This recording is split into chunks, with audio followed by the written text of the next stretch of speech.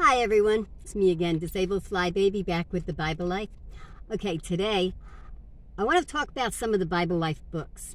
I listened to Joyce today and she kind of reinforced the idea of to keep the book idea, because that's the way she studies. She turns around and she listens to a chapter, and then she goes back and she puts down everything she learned in that chapter into a book. Okay, so I definitely want to get back into the books. I kind of thought they went out of season.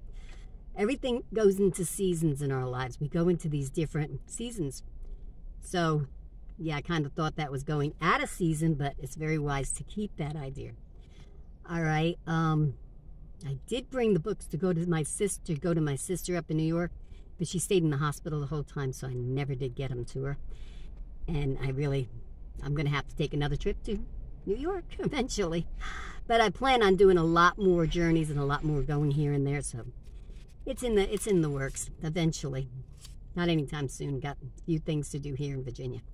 All right, so anyway, let's get back to it. So if you read the chapter and you go back in the chapter and you write down everything that you learned, you might need a little of like a loose leaf, some loose leaf paper, some pencils, and some highlighters. It depends on what you like. If you don't like color, if you don't want to highlight things that you really learned, don't worry about the color.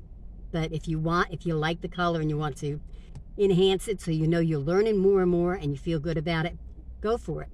Just however you like to do it. But the more you learn, there's power in the wisdom of God. All right, there's real power in the wisdom of God.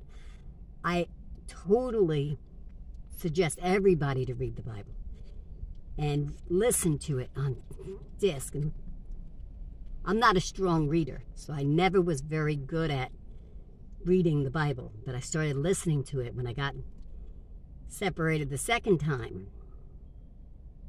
I got married twice. I got separated from my second husband, and I listened to it on tape. It used to be on tapes, and it shocked me, so much of it that's in there. You will not believe what you will see in that Bible or hear in that Bible, but you'll know. So if you're driving down a road and you've never listened to it before, I don't think I wouldn't suggest it. 'Cause unless you know you've lived a golden life and you are sin-free, that would be okay. But yeah, just be careful. But yes, I highly suggest everybody listen to the Bible or read the Bible. Combination of both. Study and learn. It's great. All right, so I guess I've rambled on enough. All right, God bless you. Let's say a little prayer. Lord, our Heavenly Father, please help this to help others to reach out and touch your word and to love you and to love your Son. In Jesus Christ's name I pray. Amen. Bye for now. God bless.